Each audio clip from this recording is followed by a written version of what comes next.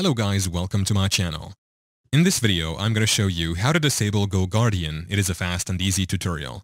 We're going to talk about how to disable GoGuardian on your device. First things first, locate the GoGuardian extension on your browser. Simply click on the extension icon in the top right corner of your browser window. Once you've found the extension, right-click on it and select Manage Extensions from the drop-down menu. This will take you to the extensions page where you can manage all your browser extensions. Scroll down until you find the GoGuardian extension, then toggle the switch to disable it. This will temporarily turn off GoGuardian's monitoring and filtering capabilities on your device.